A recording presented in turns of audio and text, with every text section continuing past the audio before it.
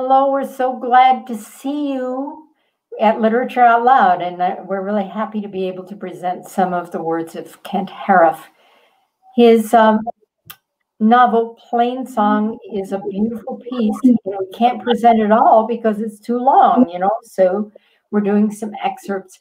Lee Sullivan and I will be reading from Plain Song, and I know you'll enjoy it. Kent Haruf was born in Pueblo, and he grew up with a knowledge of the Eastern Plains of Colorado, and he invented a town called Holt, Colorado, based roughly on Yuma.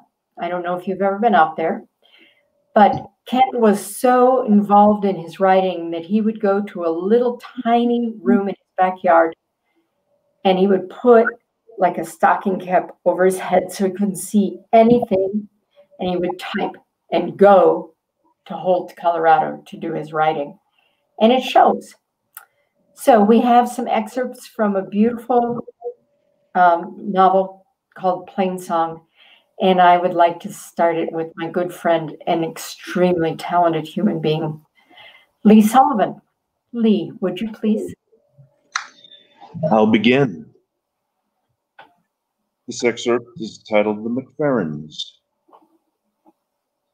Maggie Jones drove out to the McFerrins on a cold Saturday afternoon, 17 miles southeast of Holt. Beside the blacktop, there were patches of snow in the fallow fields, drifts and scallops, wind hardened in the ditches. Black baldy cattle were spread out in the corn stubble, all pointed out of the wind, with their heads down, eating steadily. When she turned off onto the gravel road, small birds flew up from the roadside in gusts and blew away in the wind. Along the fence line, the snow was brilliant under the sun. She drove up the track to the old house, set back off the road a quarter mile. Beside the house, a few low elm trees stood leafless inside the yard that was closed in by wire hog fencing. When she got out of the car, a mottled old farm dog scuttled up to her and sniffed her leather boots. And she patted his head and went through the wire gate up to the house and knocked on the screen door. Above the steps was a little screened porch, the mesh mended in places with white cotton string where it had been torn or poked through with something sharp. Beyond was the kitchen. She went up the steps onto the porch and knocked again. She looked in. The kitchen was more or less orderly. The table was cleared of dishes and the dishes were laid in the sink, but there were stacks of farm journals and newspapers loaded up against the far walls, and greasy pieces of machinery, cogwheels, old bearings, shank bolts, were set out on mechanics' rags on each of the chairs except the two that were placed opposite each other at the pine table. She opened the door and hollered in. "Hello?" Her voice echoed. It died out in the far room. She came back off the porch and out to the car. Now there was the far-off sound of a tractor muttering and popping, coming up from the pasture to the south. She walked down to it and stood around the corner of the horse barn out of the wind. She could see them now. Both brothers were on the tractor. Raymond, standing up behind Harold, who sat behind the wheel, driving an ancient red sun-faded farmall with the canvas wings of the heat houser bolted over the block onto the fenders for protection from the wind, pulling an empty flatbed hay wagon. They'd been feeding cattle out in the winter pasture, hay bales and pellets of cotton seed cake, scattering the cake in the feed bunks. They jolted through the gate and stopped, and Raymond got off and swung the gate closed and climbed back on. And they came banging and clattering past the corrals and past the loading chute up to the barn. The lid on the tractor's exhaust stack flapped with bursts of black smoke. Then they shut the engine off and the lid dropped shut. And suddenly Maggie Jones could hear the wind again. She stepped away from the barn and stood waiting for them. They got down and approached her slowly, calmly, as deliberately as church deacons, as if they were not at all surprised to see it. They moved heavily in their winter coveralls, and they had on thick caps pulled low and cumbersome winter gloves. "You're going to freeze yourself standing there," Harold said. "You better get out of the wind. Are you lost?" "Probably," Maggie Jones said. She laughed. "But I wanted to talk to you." "Oh, I don't like the sound of that." "Don't tell me I scared you already," she said. "Why, hell," Harold said. "You probably want something." "I do," she said. You better come up to the house," Raymond said. "Thank you," she said. "At least one of you is a gentleman." They went back to the old house across the frozen lot in the wind. The dog came out to meet them and sniffed at her again and retreated once more into the open garage. They mounted the steps to the house. On the little porch, the brothers bent over and unbuckled their manure-caked overshoes. "Go on in," Raymond said. "Don't wait on us." She opened the door and entered the kitchen. The house was not warm, but it felt better out of the wind. They came in after her, closed the door, and took their gloves off, set them on the counter where they looked as stiff as firewood, curled open in the permanent shapes of their hands. They unzipped the tops of their coveralls.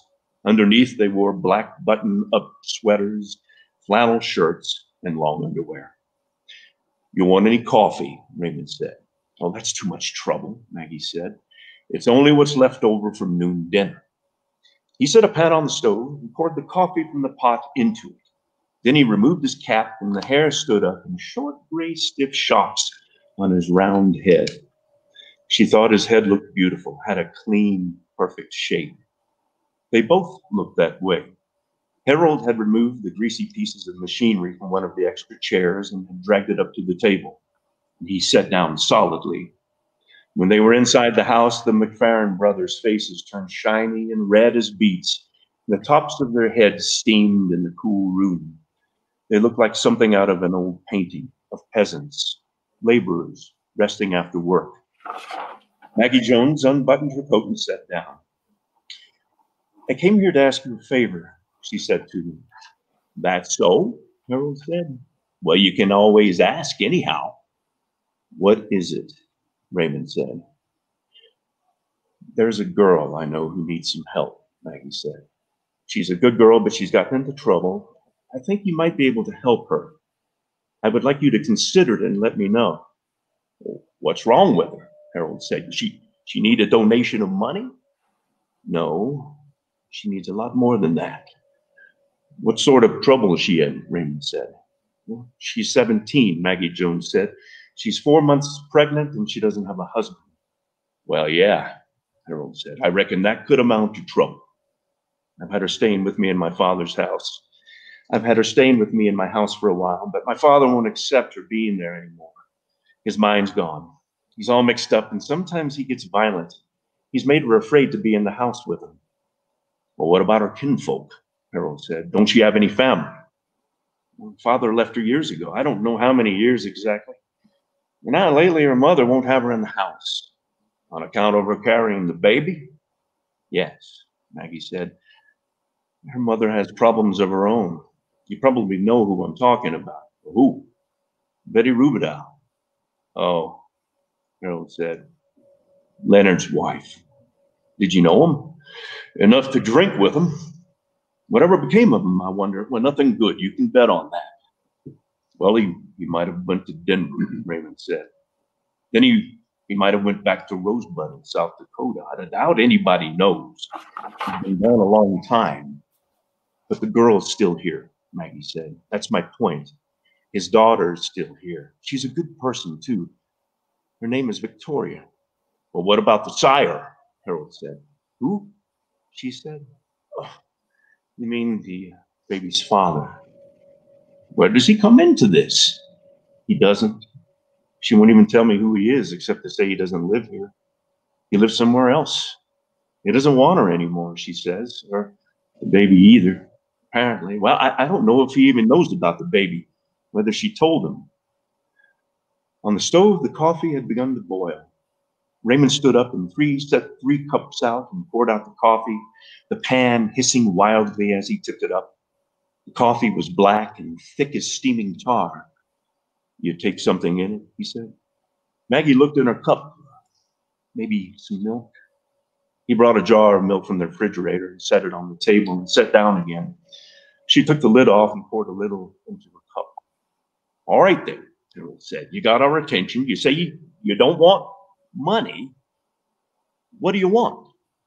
She sipped from her coffee and tasted it and looked in the cup again, set it back on the table. She looked at the two old brothers. They were waiting, sitting forward at the table across from her. I want something improbable, she said. That's what I want.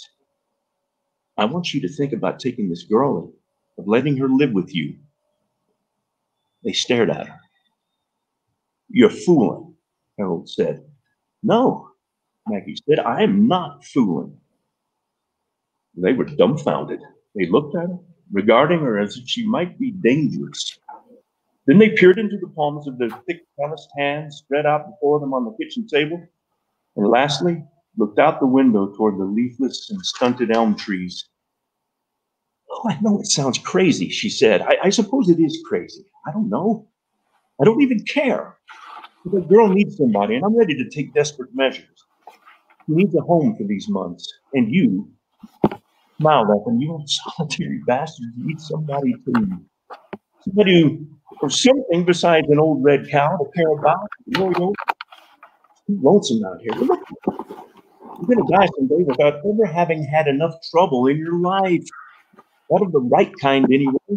This is your chance. The McFerrin brothers shifted in their chairs. They watched her suspiciously. Well, she said, what do you think? They didn't say anything. She laughed. I believe I have robbed you of speech. Will you at least think about it? Hell, Maggie, Harold said at last. Let's go back to the money part. Money'd be a lot easier. Yes, she said, it would, but not nearly as much fun. Fun, he said. That's a nice word for what you're talking about. More like pandemonium and disruption, you mean. Jesus God. All right, she said. I tried. I had to do that much. She stood up and buttoned her coat. You can let me know if you change your minds. She went outside to the car.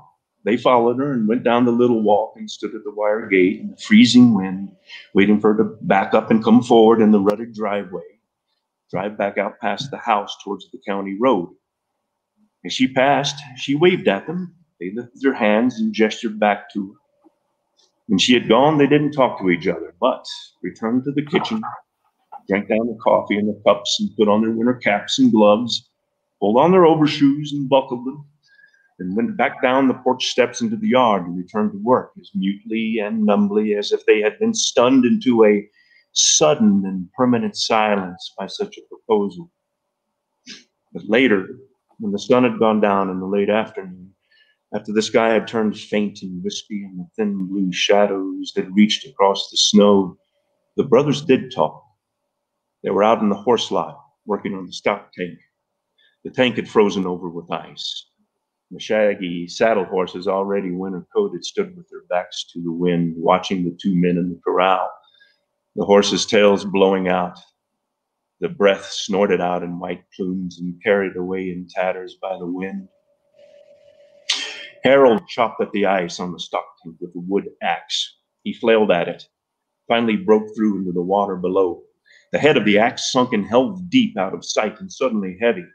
He pulled it out and chopped again. Then Raymond scooped out the ice chunks with his cob fork and flung the ice away from the tank onto the hard ground behind him, where it landed among other frozen blocks and pieces. When the tank was clear, they lifted the lid from the galvanized watertight box that floated in the water. Inside the box was the tank heater. When they looked inside, they could see that the pilot light had blown out. Harold took off his gloves, withdrew a long firebox match from his inside pocket and popped it on his thumbnail, cupped the little flame, and held it down inside the box. When the pilot light took, he adjusted the flame and drew his arm out. Then Raymond, he wired the lid tight again. Then they checked the propane bottle that was standing out of the way. It looked all right. So for a while, they stood below the windmill in the failing light. The thirsty horses approached and peered at them, sniffed at the water, and began to drink, sucking up long draughts of it. Afterward, they stood back watching the two brothers. their eyes as large and luminous as perfect round knobs of mahogany glass. It was almost dark now. Only a thin violet band of light showed in the west on the low horizon. All right, Harold, I know what I think. What do you think we do with her? We take her in, Raymond said. He spoke without hesitation, as though he'd only been waiting for his brother to start so they could have this out and settle it. Maybe she wouldn't be as much trouble, he said. Oh, I'm not talking about that yet, Harold said. He looked out into the gathering darkness. I'm talking about, why, hell, look at us, old men alone, decrepit old bachelors out here in the country, 17 miles from the closest town, which don't amount to much to a good dam even when you get there. Think of us, crotchety and ignorant, lonesome, independent, set in all our ways. How are you going to change now at this age of life? Can't say, Raymond said, but I'm going to. That's what I know. And what do you mean? How come she wouldn't be no trouble? I never said she wouldn't be no trouble. I said maybe she wouldn't be as much trouble. Well, why wouldn't she be as much trouble? As much trouble as what? You ever had a girl living with you before?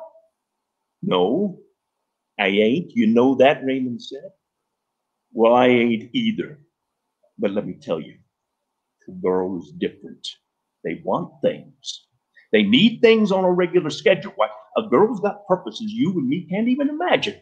They got ideas in their heads you and me can't even suppose. God damn it, there's the baby, too. What do you know about babies? Nothing. I don't even know the first thing about him, Raymond said.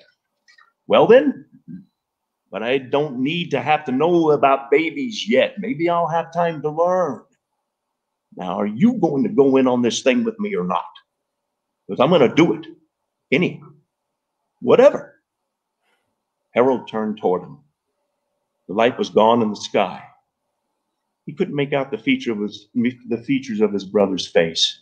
There was only this dark, familiar figure against the failed horizon. All right. I will. I'll agree. I shouldn't, but I will. I'll make up my mind to it, and I'm going to tell you one thing first. What is it? You're getting goddamn stubborn and hard to live with. That's all I'll say, Raymond. You're my brother. But you're getting flat unruly and difficult to abide. And I'll say one thing more. What? This ain't going to be no goddamn Sunday school picnic. No, it ain't, Raymond said. But I don't recall you ever attending Sunday school either. The second time she drove out there, she had the girl with her, beside her in the front seat of the car. The girl looked frightened and preoccupied, as if she were going to confession or jail or some other place that was so unpleasant that she was willing to go only under force of circumstance and nothing else. It was Sunday. A cold and bright day, and the snow still as brilliant as glass under the sun, with the wind blowing as usual in sudden but regular gusts, so that outside, when they got beyond the town limits, it was the same as before, except that the wind had turned west in the night. The cattle, the same shaggy, black, baldy cattle spread out in the corn stubble as the day before, were still there. It was only as if the cattle had made a collective right face in the night when the wind had changed and then gone on slicking up the spilled corn, wrapping their tongues around the dry corn husks, raising their heads and staring off into the distance all the time, chewing steadily. Maggie Jones had driven more than halfway to the McPherrons before the girl had said any word at all. Then she said, "Mrs. Jones, would you stop the car?" "What is it?" "Please, would you pull over?" Maggie slowed and steered the car off onto the rutted shoulder. A bank of snow alongside was packed into the barrow ditch from behind the car, and the white smoke-like exhaust tore away in the gusting wind. "What is it? Are you sick?" "No." "What is it then?" "Mrs. Jones, I don't know if I can do this." "Oh, well, honey, you can." "I don't know," the girl said.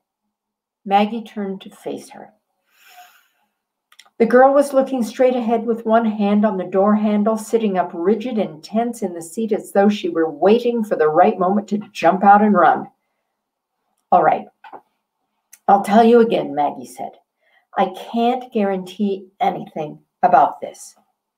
Don't ask that, but you need to regard this as an opportunity. They called last night and said they'd take you in, and they said they'd try it. That's a great deal for them to say. I think it'll be all right. You don't have to be at all afraid of them. They're about as good as men can be. They may be gruff and unpolished, but they don't mean anything by that. It's only they've been alone so much. Think of living your life alone for half a century and more, like they have. It would do something to you. So you can't let their gruffness bother you or deter you. Yes, they are rough around the edges. Of course they are. They haven't been rounded off, but you'll be safe out there. You can still come into school, ride the bus back and forth, and complete your coursework as usual, but you have to try to remember what it's been like for them. Both their folks died in a highway truck wreck when those old men were younger than you are now. Afterward, they just quit attending school, if they'd ever gone very much anyway, which I don't think they did, and they stayed at home and went to work ranching and farming, and that's all they've known in the world or had to know.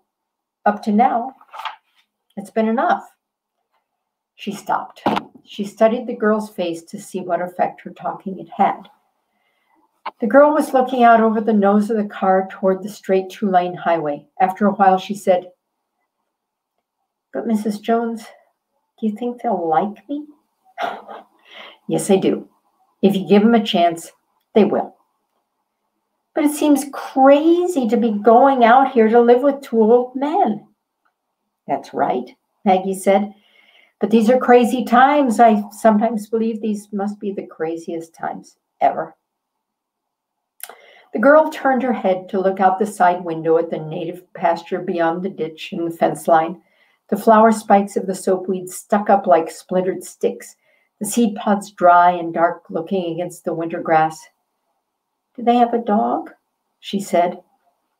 "There's an old farm dog." "Do they have any cats?" "I didn't see any, but I would guess they do. I've never heard of a farm yet without at least one or two stray cats around to keep down the mice and rats." "I'd have to quit my job at the Holt Cafe. I'd have to tell Janine." "Yes, but you wouldn't be the first one to quit washing dishes for Janine. She expects that." "Does she?" "Yes." The girl continued to look out the window. Maggie Jones waited. Whenever there was a gust of wind, the car was rocked on its wheels. After a while, the girl turned back and faced forward again. "You can go on if you want to," she said. "I'm okay now." "Good," Maggie said. "I thought you would be." She steered the car back onto the blacktop, and they drove down the narrow highway. After a time, they turned east onto the gravel country road and then onto the track which led back to the old house with the rusted hog wire strung around it and the stunted elm trees standing up leafless inside the rusted wire.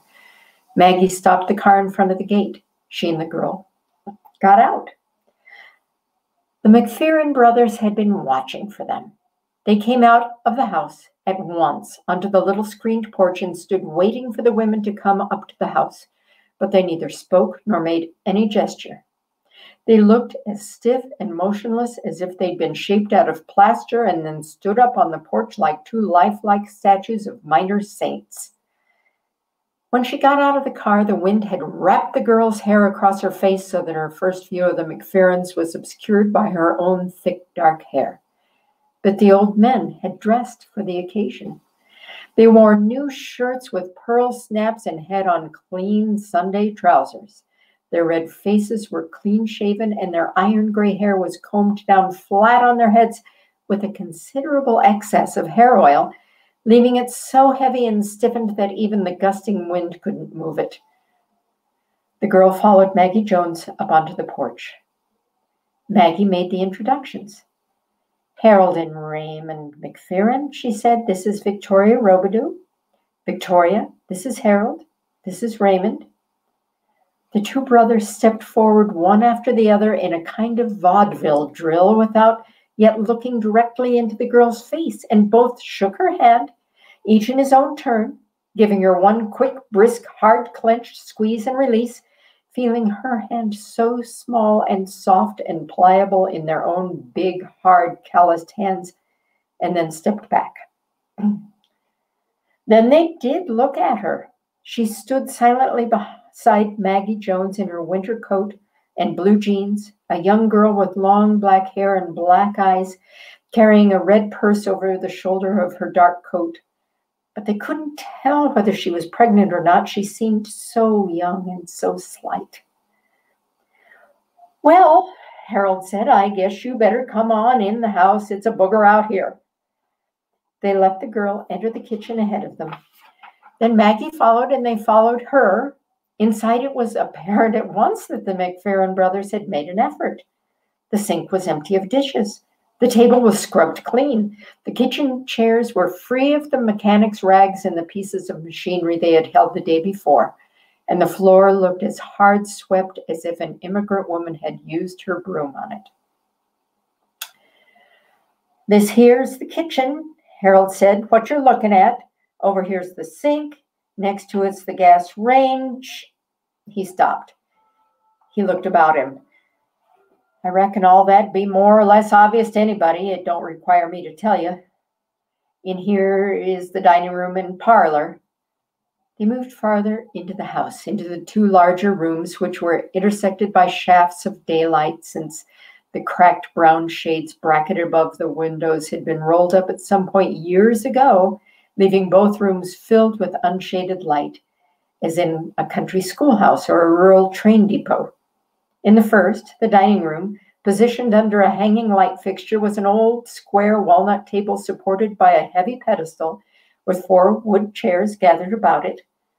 The table had been cleared only very recently, and the sun-bleached outlines of books and magazines were still visible on its surface. Beyond, in the next room, were 2 worn-out plaid recliner chairs placed like housebroken outsized animals in front of a television set, with a floor lamp located at exact equidistance between the chairs and piles of newspapers and farm journals spread on the linoleum at the chair's feet.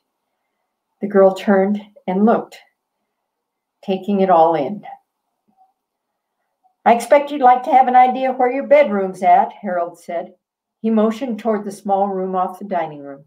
They entered it. It was almost completely filled by an old, soft double bed covered by an ancient quilt, and standing against the inside wall was a heavy mahogany chest of drawers. The girl walked around the foot of the bed and opened the closet door. Inside were dusty cardboard boxes and the dark clothes of a man and woman hanging from a silver rod, the clothes so old that they were no longer black but almost purple. "All this here's their room," Harold said. "They used to sleep in here, this room." "Your mother and father?" Maggie said. "After they was gone," he said, "I expect we got to thinking if it is storage space." He glanced at the girl. "Of course, you move things around however you want." "Thank you," the girl said. "Because we don't come in here," Raymond said. "This'll be just yours alone. Our bedrooms is upstairs." "Oh," she said. "Yes," he said. "Well," Harold said, "and out here's where you step out." The girl turned toward him, questioning. "Right next door to you.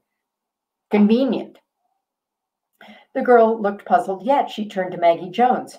"Don't look at me," Maggie said. "I don't know what he's talking about." "What?" Harold said. "Why, hell, you know, the commode, the indoor outhouse. Well, what do you call it?" "That'll do fine," Maggie said. "Our mother always called it where you step out." "Did she?" "That's what she always called it," he said. He scratched his head. "Well, damn it, Maggie, I'm just trying to be proper. I'm just trying to get us started off on the right chalk. I don't want to scare her off already." Maggie patted his smooth, shaven cheek. "You're doing just fine," she said. "Keep going." They went out of the bedroom, and while the others waited in the dining room, the girl stepped into the bathroom, another small room. It had a sink and toilet and a freestanding enameled tub with a red hose and shower head coiled under the faucet at one end. On the shelves above the sink were various half-used jars of liniment and salve and Cornhusker's hand balm and tubes of back rub and sore muscle ointment, and there was also tooth powder and denture adhesive and shaving equipment, and hanging over one of the drying rods next to the bathtub, together with 2 old towels, was a single fresh new pink towel that still had the store tag stapled to it. The girl came back out of the room. "Should I get my suitcase now?" she said. "I think that would be a good idea," Maggie Jones said. "You need any assistance?" said Raymond. "No, thank you. I think I can do it," the girl said, and then went out through the kitchen to the car. When she had gone, Harold said, "She ain't very big, is she? Why, she's just a little thing. She didn't even show the baby any that I can see." "Not much yet," Maggie said. "Some of her clothes are beginning to get tight. You'll notice it more when she takes her coat off." "Is she scared of us?" Raymond said. "She don't say much." "What do you think?" Maggie Jones said. Raymond looked out of the window toward the car where the girl stood at the trunk gathering her belongings. "She don't have to be," he said. "We wouldn't hurt her. We wouldn't do her a harm for anything in this world." "I know that," Maggie said, "but she doesn't know it yet. You'll have to give her time." The girl returned to the house carrying a single cardboard suitcase and dragging a plastic trash bag. These she took into the bedroom. They could hear her in the room, moving about on the wood floor, temporarily arranging things. Then she came back out. "I'm afraid this is a hard trial for you," Raymond said to the girl. He was not looking at her, but peering past her into some distance of his own. "But we want to hope. What I want to say is, Harold and me, we want to think that you might come to feel a little at home out here in time. I mean, not right away, I don't guess." She looked at him, then at his brother. "Thank you," she said. "Thank you for letting me stay here with you." "Well, you're welcome," Raymond said. "You sure are." They stood awkwardly, inspecting the floor. "Very well, then," Maggie said. "I believe I've done my part, so I think I'll just go home and let you 3 souls get acquainted." The girl looked startled. On the McFerrin brothers' faces, there was the look of panic. "You have to leave already?" the girl said. "I think so," Maggie said. "I think I better. It's time." "We thought you might stay to supper," Harold said. "Wouldn't you care to do that?" "Another time," she said. "I'll be back." She went outside, and the McFerrin brothers and the girl followed her out and stood on the little screened porch in the wind, watching until she had driven away in the car. Then they turned and came back inside and stood looking at one another from across the bare wooden table in the kitchen. "Well," Harold said, I reckon." The house was quiet. From the outside came the faint sound of birdsong coming up from the red cedar trees next to the garage, and there was the rising and falling noise of the wind. "I reckoned Raymond and me better go out and feed before it gets full dark," he said. "Then we'll come back in. We'll have to see about getting some supper." The girl looked at him. "It won't take us long," he said. "What is it you're feeding?" "Cattle." "Oh." "Mother cows and heifers," Raymond said. "Oh." The McFerrin brothers and the girls stood looking at one another. "I guess I can get unpacked," the girl said.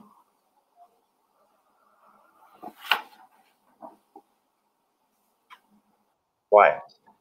The table had been cleared already, and the dishes washed and rinsed and left to dry.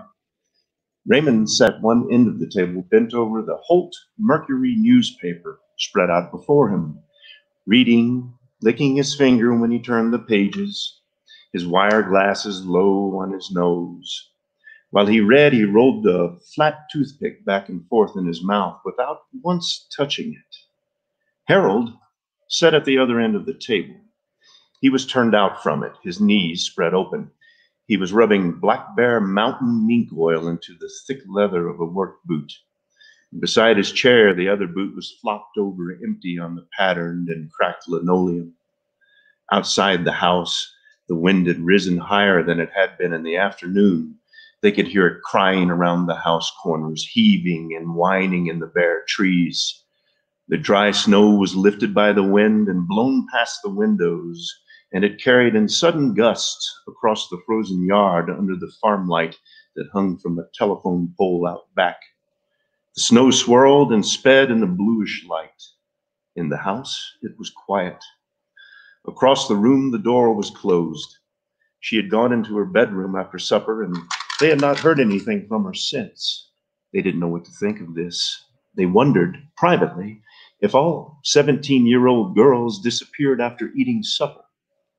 When he had both boots oiled to his requirements, Harold stood up. He set them out in the kitchen where they gleamed mutely against the wall. Then he came back, crossed to her door. He stood listening with his head canted and his eyes staring. He knocked on the door. "Victoria," he said. "Yes." "Everything all right in there?" "You can come in," she said. So he entered her room. It was hers already. She had made it so. It was female now, cleaner and tidier, with little things set out in place. For the first time in half a century, someone had taken an interest in the room. The old cardboard boxes were pushed under the bed, and the clothes in the closet had been shoved back further into the dark. Against the wall, the old mahogany chest of drawers, its oval mirror, darkened and finely cracked at the edges, had been dusted and polished, and her belongings were now arranged on it. Hair ribbons and comb and brush, lipstick and liner, hair clasps, a little cedar box of jewelry whose lid was closed by a tiny brass lock. She herself was sitting up in the bed in a square-necked winter nightgown with a sweater pulled over her shoulders, a school book and a blue notepad propped up in her lap, while the lamp beside the bed cast yellow light onto her clear face and her shining dark hair. "I just was wondering," he said, "if you was warm enough in here." "Yes," she said, "it's fine." "They're saying how it's supposed to get kind of cold tonight." "Is it? And this old house ain't very warm." "I'm fine," she said again. She watched him. He was standing just inside the door, his hands poked into his pockets, his weather-blasted face, red face shining in the lamplight. "Anyhow," he said. He peered around. "You think of something, you let us know. We don't know much about this sort of thing." "Thank you," she said. He looked at her once more, quickly, as some shy country animal might, and closed the door. In the dining room, Raymond sat at the table. He's waiting, curious, the newspaper held up, captured in his hands. "She all right?" he said. "I guess so. She need more blankets? She never said she wanted any. Maybe we ought to get her some anyhow, in case. I don't know. You about done with that paper? It's going to be a goddamn cold night tonight." "Well, I told her that. She knows. Why don't you let me have the front page? You're done with that much." Raymond handed him the newspaper, and he took it and shook it out and began to read. After a while, Raymond said, "Well, what was she doing in there? When you was inside her room?" "Nothing. Reading. Working over her school books." "Was she in bed?" Harold looked up at him. "I don't know where else she was going to be." Harold looked, so Raymond stared back at his brother. Then Harold began to read again. The wind blew and whistled outside. After a time, Raymond spoke again. "She didn't eat very much supper," he said. "I don't think she did." Harold didn't look up. "I reckon maybe she just don't like steak." "Oh, she ate enough. She's just a small eater." "I don't know if she did. She didn't hardly touch none of what I give her. Had to scrape most of it to the dog." "Did he eat it?" "Who?" "Did the dog eat it?" Well, what in hell do you think? Of course he didn't. Well, Harold said. He looked up again now, peering at his brother from above the top of the newspaper. Not everybody likes their beefsteak covered in black pepper. Who doesn't? Victoria, maybe? He bent back to the newspaper, and Raymond sat at the table watching him. His face took on a disturbed and arrested look, as though he'd been caught in some sudden and disquieting act. You think she didn't like my cooking? He said. I wouldn't know, Harold said. The wind howled and cried. The house creaked. An hour later, Raymond stood up from the table. I had never considered that, he said. Considered what? About peppering her steak. He started upstairs, and Harold followed him with his eyes. Where are you going? Up. To bed already? No. He went on. Harold could hear him walking on the pine floorboards overhead. Then he came back down, carrying 2 thick wool blankets that smelled of dust and disuse. And he carried them to the front door, stood in the open doorway, and the howling gusts of snow and wind shook them out. Afterward, he crossed to the door, tapped lightly, not wanting to wake her if she were asleep. There was no sound from inside. He stepped in and found that the girl was lying deep under the covers, and that the light from the high purple farm light outside was shining palely onto the bed. He stood for a quiet moment looking at the room and all its new disturbances and the things in it. Then he spread the 2 blankets over her in the bed. When he turned to come back out, Harold was standing in the doorway watching. They came out together and left the door slightly ajar. I didn't want her to take a chill, Raymond said. Not on her first night. And later in the night, she woke up sweating and shoved the blankets aside. In December, the girl appeared in the doorway of Maggie Jones's classroom during the teacher's planning hour. Maggie was sitting at her desk, marking student papers with a red ink pen. Mrs. Jones, the girl said. The teacher looked up. Victoria, come in. The girl entered the room and stopped beside the desk. Nobody else was in the room. The girl was heavier now, beginning to show, and her face looked wider, fuller. Her blouse had drawn more tightly over her stomach, making the material appear polished and shiny. Maggie set the papers aside. Come around here, she said. Let me look at you. Well, yes, you're getting there, aren't you? Turn around. Let me see you from the side. The girl did so. Are you feeling all right? It's been moving lately. I've been feeling it. Have you? She smiled at the girl. You seem to be eating enough. Is there something you wanted? You don't have a class now? I told Mr. Guthrie I had to be excused to the restroom. Is something wrong? The girl glanced around the room and looked back. She stood beside the desk and picked up a paperweight, then put it back. Mrs. Jones, she said, they don't talk. Who doesn't?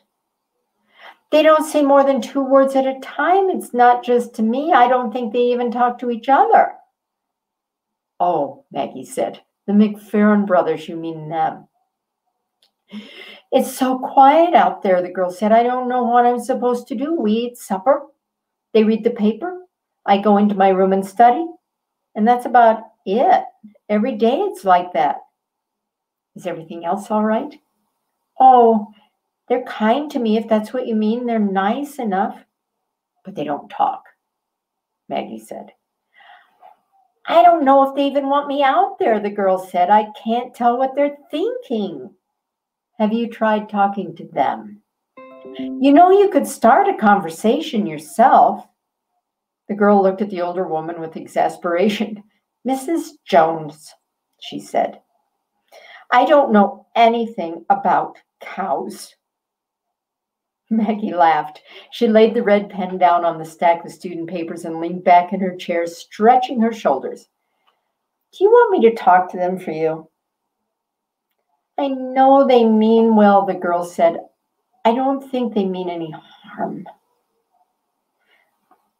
2 days later that week, in the afternoon, after school was let out for the day, Maggie Jones discovered Harold McFerrin standing in front of the refrigerated meat case at the rear of the Highway 34 grocery store on the east side of Holt. He was clenching a package of pork roast to his nose. She walked up beside him. "This look recent to you?" he said. He held the meat out toward her. "It looks bloody," she said. "I can't tell if it smells good. They got it wrapped up in all this goddamn plastic. You couldn't tell the working end of a skunk with this stuff on it." "I didn't know you ate skunks."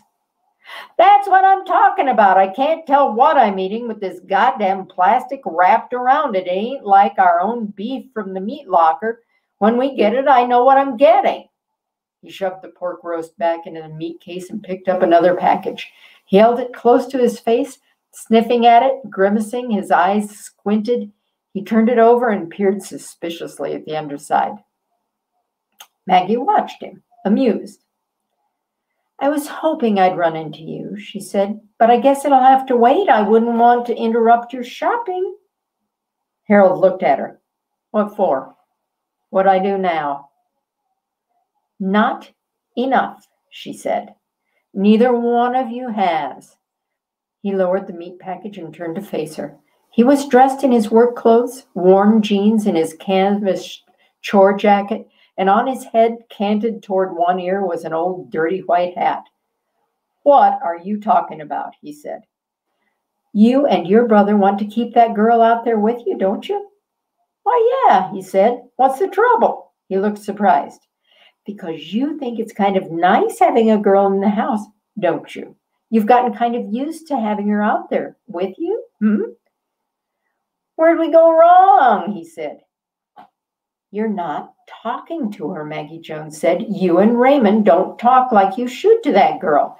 Women want to hear some conversation in the evening. We don't think that's too much to ask. We're willing to put up with a lot from you men, but in the evening we want to hear some talking. We want to have a little conversation in the house." "What kind?" Harold said. "Any kind, just so you mean it." "Well, damn it, Maggie," Harold said. "You know I don't know how to talk to women. You knew that before you ever brought her out there. And Raymond, he don't know a thing about it either. Neither one of us does, in particular a young girl like her." "That's why I'm telling you," Maggie said, "because you better learn. But damn it, what would we talk to her about?" "I expect you'll think of something." She said no more. Instead, she walked away into one of the aisles of the grocery store, pushing her shopping cart ahead of her, her long dark skirt swirling briskly about her legs. Gazing after her, Harold followed her progress with considerable interest, watching from under the dirty brim of his hat. In his eyes, there was a look of mystification and alarm. When he returned to the house, it was just before dark. Raymond was still outside. He located him out back of the horse barn and pulled him into one of the plank-sided stalls as if there were a need for privacy. With some excitement in his voice, he reported to Raymond what Maggie Jones had said to him in the Highway 34 grocery store while he stood before the meat case considering pork roast for their supper. Raymond received the news in silence. Afterward, he looked up and studied his brother's face for a moment. "That's what she said?" "Yes, that's what she said. That's all of it, sum and total, all I can remember." "Then we got to do something." "That's what I think too," Harold said. "I'm talking about we got to do something today," Raymond said, "not next week." "That's what I'm telling you," Harold said. "I'm trying to agree with you." The McFerrin brothers made their attempt that same evening. They had decided it was safe to wait until after supper, but believed they could wait no longer. After supper, they sallied forth together. They and the girl had just finished eating a meal of fried meat and red onions, boiled potatoes, coffee, green beans, sliced bread, and equally divided portions of canned peaches, bright yellow in their own syrup. It had been the customary, nearly silent evening meal, eaten almost formally out in the dining room, and afterward The girl had cleared the square walnut table of their dishes and had taken the dishes to the kitchen and washed them and put them away. And then she was started back to her bedroom when Harold said, "Victoria." He had to clear his throat. He started again. "Victoria, Raymond and me was wanting to ask you a question, if you don't mind, if we could, before you started back to your studies there." "Yes," she said. "What did you want to ask?" "Oh, we was just wondering what you thought of the market." The girl looked at him. "What?" she said. "On the radio," he said. "The man said today how soybeans was down a point, but that live cattle was holding steady." "And we wondered," Raymond said, "what you thought of. Buy or sell, would you say?" "Oh," the girl said. She looked at their faces. The brothers were watching her closely, a little desperately, sitting at the table, their faces sober and weathered, but still kindly, still well-meaning, with their smooth white foreheads shining like polished marble under the dining room light. "I wouldn't know," she said. "I couldn't say about that. I don't know anything about it. Maybe you could explain it to me." "Well, sure," Harold said. "I reckon we could try. Because the market. But maybe you would like to sit down again first at the table here." Raymond rose at once and pulled out her chair. She seated herself slowly, and he pushed the chair in for her, and she thanked him. And he went back to the other side of the table and took his place. For a moment, the girl sat rubbing her stomach, where it felt tight. Then she noticed they were watching her with close interest, and she put her hands forth on the table. She looked across at them. "I'm listening," she said. "Do you want to go ahead?" "Why, sure, of course," Harold said.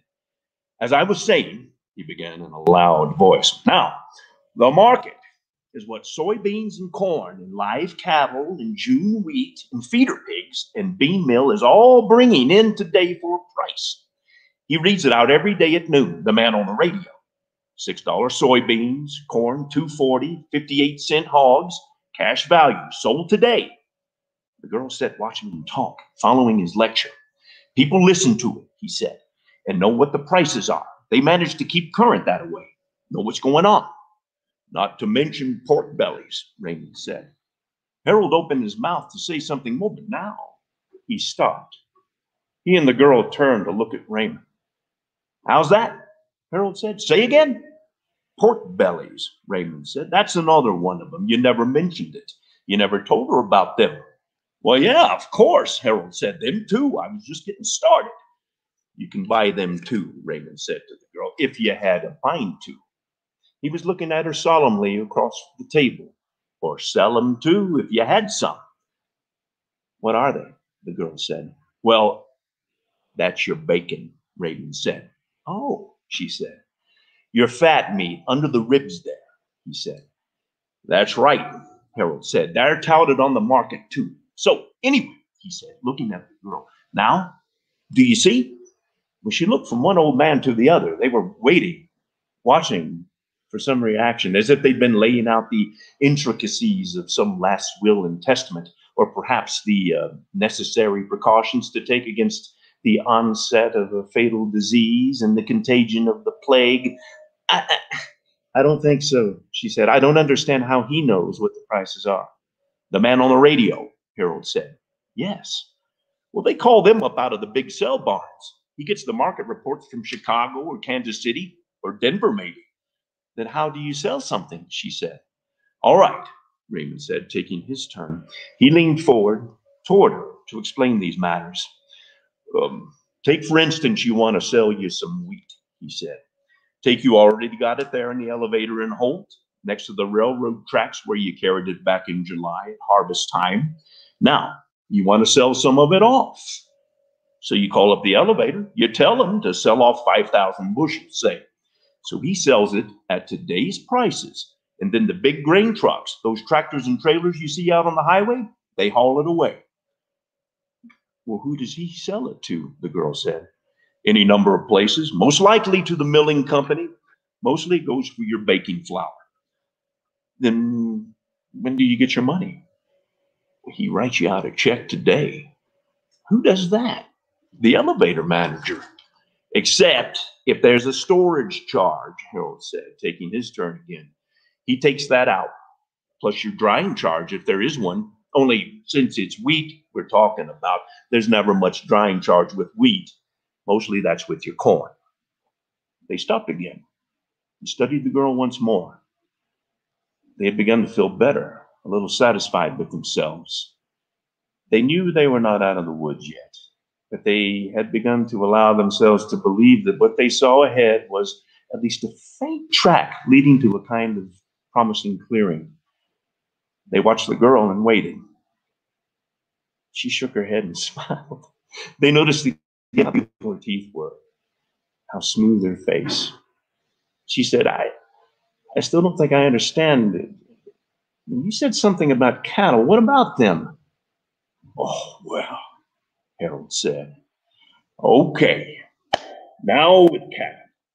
And so the two McFerrin brothers went on to discuss slaughter cattle and choice steers, heifers, and feeder calves, explaining these too.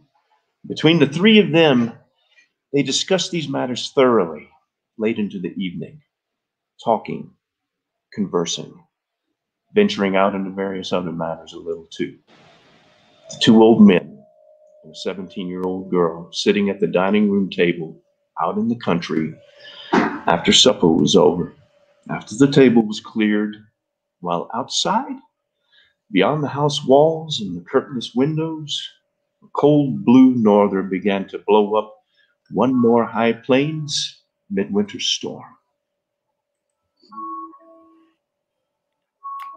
Lee, that's so beautiful. And I gotta say, Kent Haruf paints with words like nobody I know.